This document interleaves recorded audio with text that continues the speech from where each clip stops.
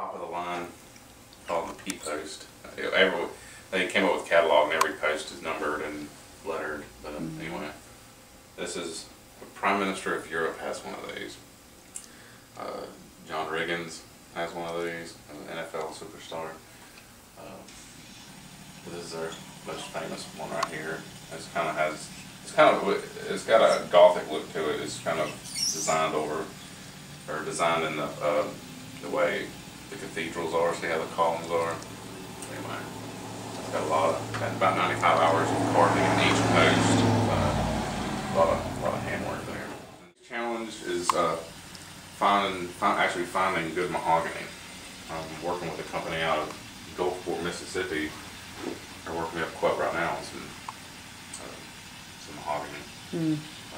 Well, who taught you how to do this, and how long have you been doing it?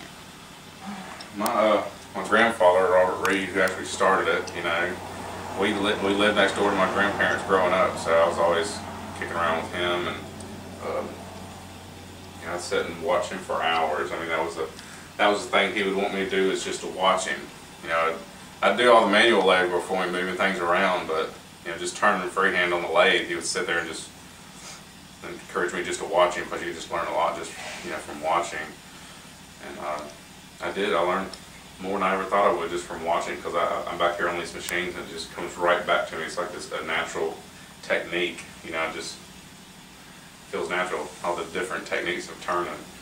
But he taught me, and my dad, I learned a lot from him. He's a perfectionist on a lot of different things. I mean, he was just wonderful at making rails, bed rails. Our bed rails are 2 inches thick by 5 inches.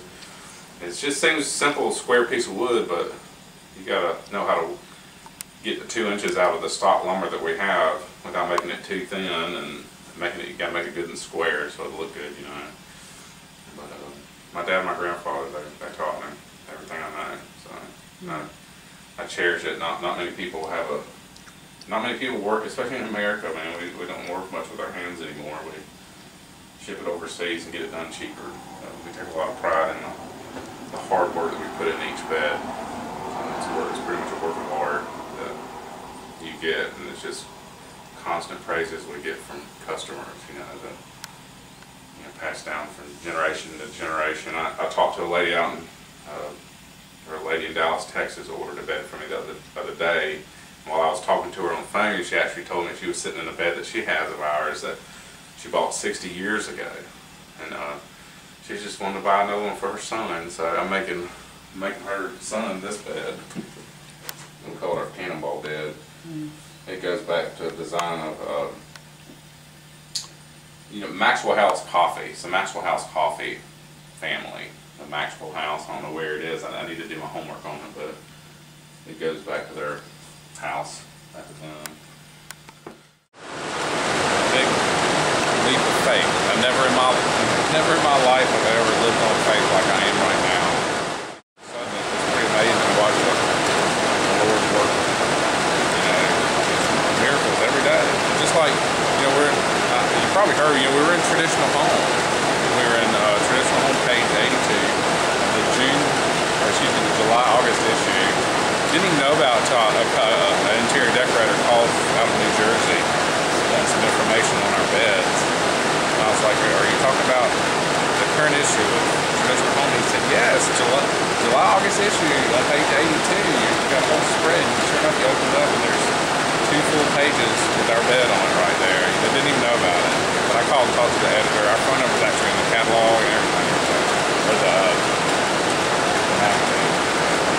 I've already got several calls all over Bethesda, Maryland, New Jersey, Philadelphia, out west. I can't remember the state was, but I got another phone call from out there. Just all over the country, people calling and wanting to know his bed. It's beautiful. Yeah, definitely a leap of faith. 2 years ago, I never would have thought I'd be where I am right now.